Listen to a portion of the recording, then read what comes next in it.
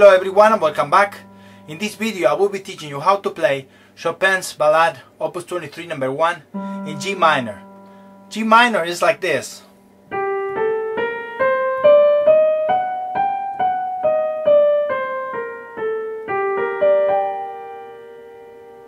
And it's important that for this piece we know all the chords that he's going to be using. So he's going to be using a G minor chord, the first chord, an A diminished chord, second chord, a B flat major chord, third chord, C minor chord, fourth chord, D major chord, fifth chord, E diminished, sixth chord, and F sharp diminished. One way or other he's going to use all of them here, and also two more, the A major and the A flat major. And he's going to start the piece with this chord. What he does is make this chord a suspension and adds the B flat in it. If we do the inversion from this, what we call an A flat sus, we do the inversion and the piece begins like this on a C. Notice that C here, and the notes from the chord, and he does this 2 beats on C and the same notes he does them ascending, and he does that in unison. So let's say we do it at the same time, both hands.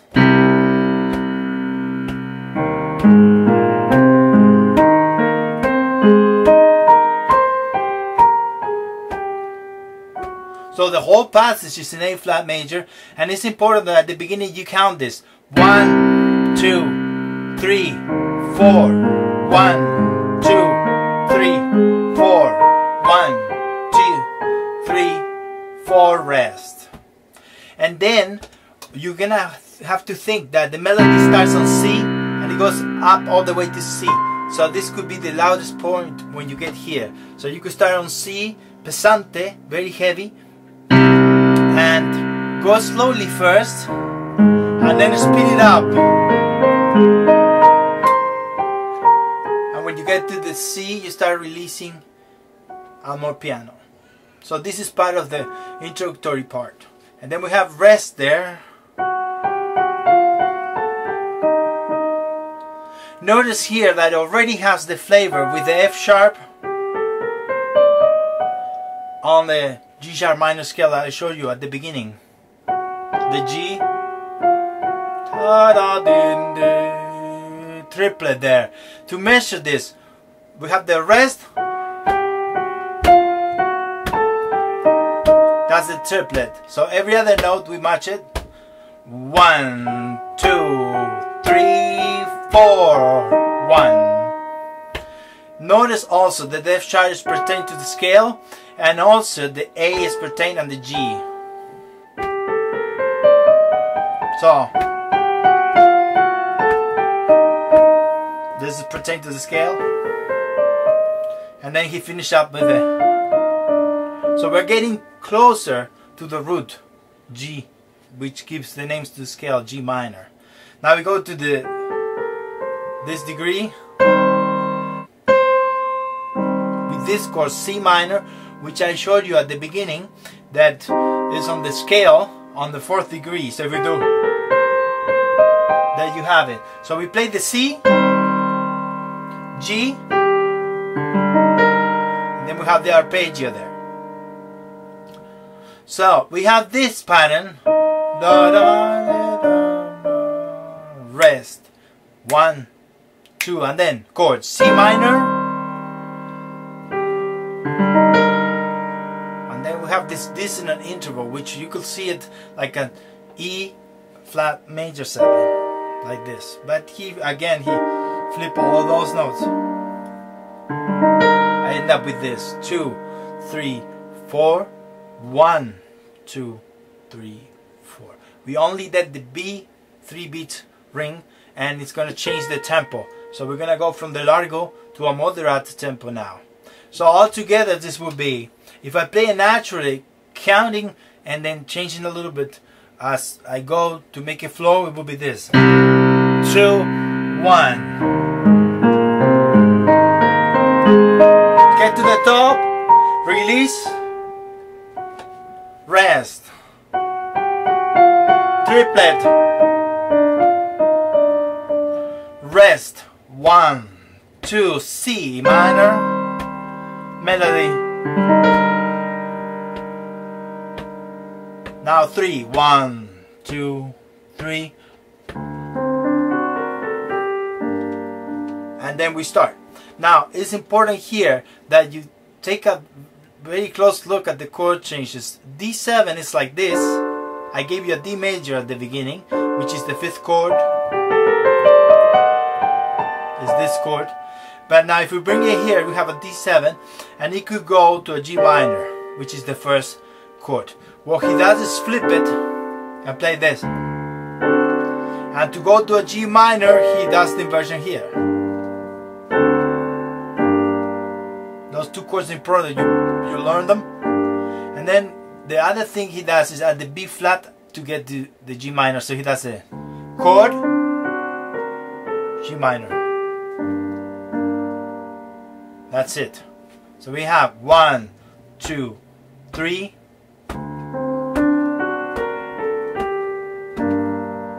Inversion, D on the top, same chord below, the G minor. Inversion, right?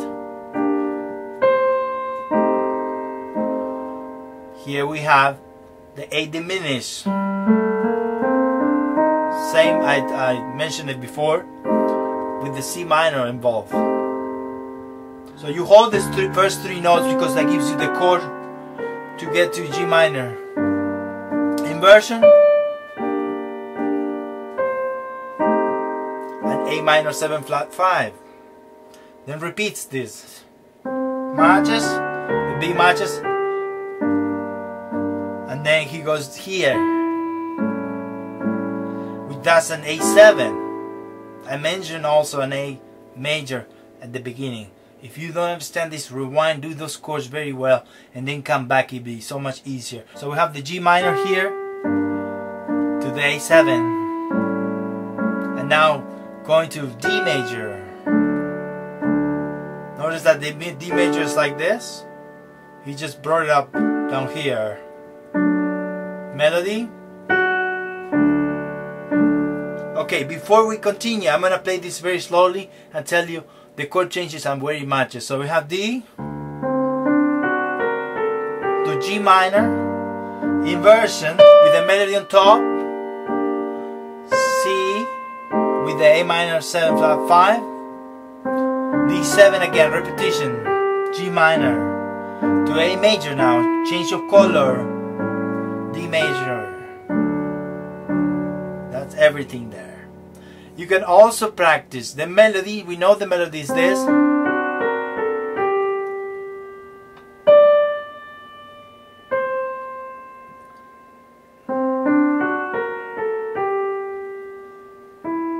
That would be the melody. And I prefer doing the chord changes, so I'm gonna learn this chord changes, the D7, the G minor inverted, A minor 7 flat 5, and then D7 to G minor, to A major, to D major, and then just play it. But I have a sense of the harmony, the melodic, and the rhythmical things all together.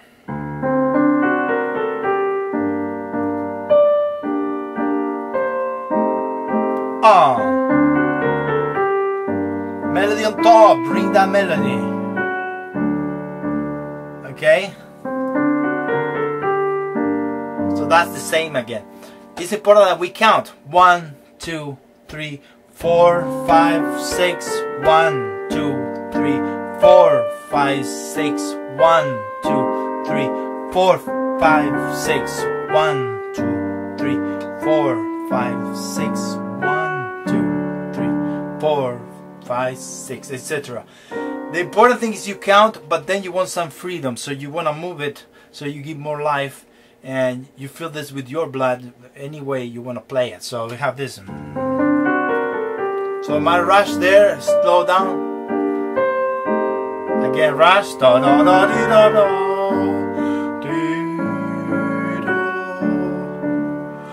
Da da da da. Okay, if you're singer, you could get the answer very easily, more intuitive. And sometimes at the end of the line, I might take a moment. Okay, then he's gonna switch this. From here, we can go all the way up for the first time for the highest G, and that's a diminished chord. So he diminished here. Top to F, sus, F major is like this. He bring the B flat upstairs, so he makes that suspension, a sus4.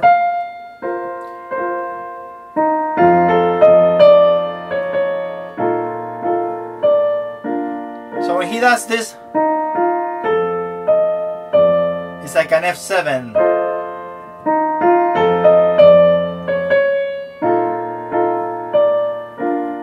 B flat major from the beginning. I mentioned this chord.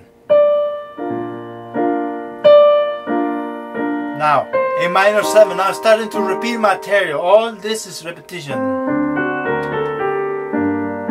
Same thing over and over. A major, A7 to D major. That's the place where we change. So I think I'm gonna play this section up to that point, and then we do the next part.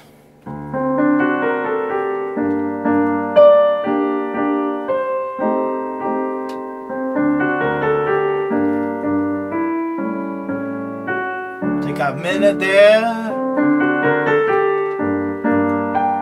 Diminish to F sus.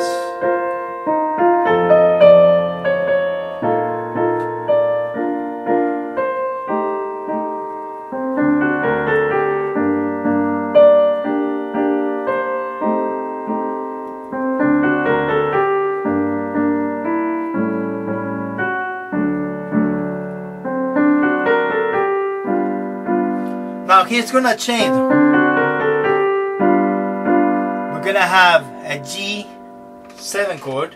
And notice, if you have a G minor like this, D and G is there, so that means it's common to the G7 that we're gonna play, because the G7 has the D, the G, and the F.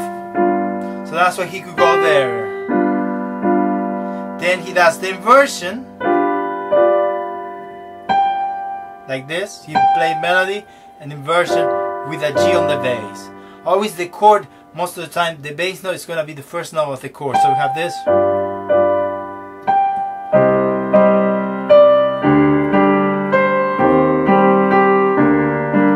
Let's analyze a little bit this passage. It's going to involve a C minor, a G minor, C minor, and G minor. Those are the chords we use. So we have the melody like this.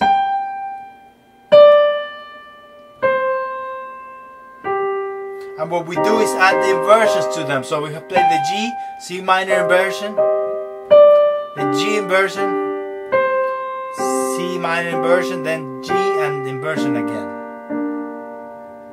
It's important that you play those chords lighter.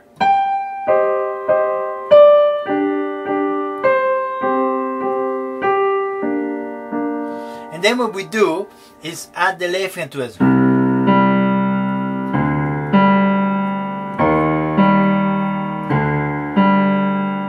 If that's too difficult, you could do it by themselves. So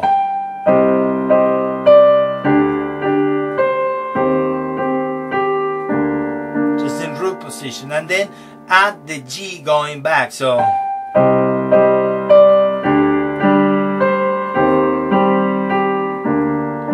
I like to start louder at the top, so, and then a little bit release here because it's a minor chord. For the next passage, it's going to be the same pattern on the right hand.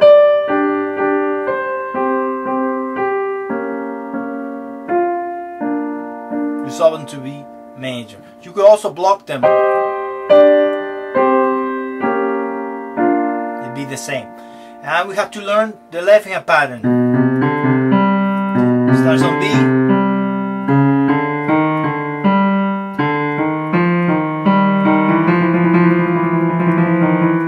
It's important that you don't don't count each note on the trill, just do as fast as possible and resolve it, or the speed that you would like.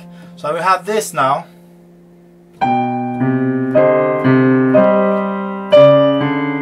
Every other note, match, match, trill.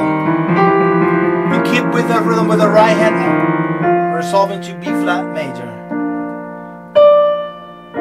This is the same chord, but we will have this walking pattern.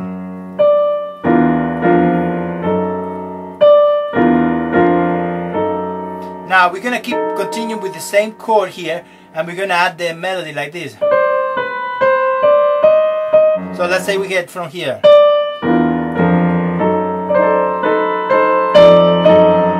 We get to E flat. We're still playing C minor here. D. Now D7 with the melody on top. A minor 7, D major.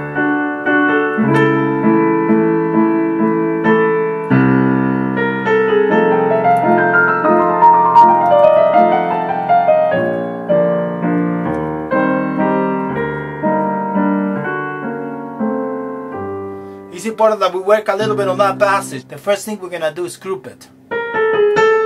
That's.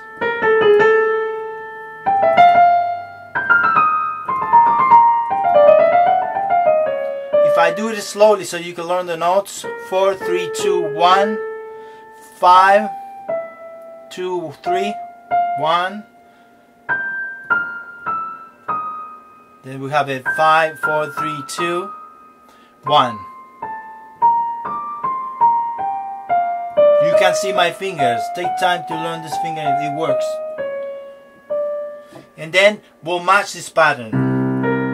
A, F, E flat, B flat, F,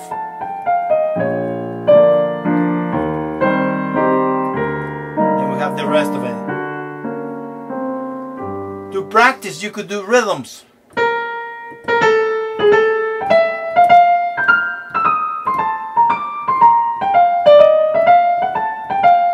The opposite.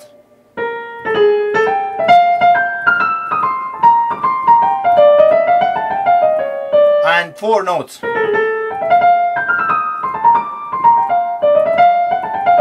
Then just play it.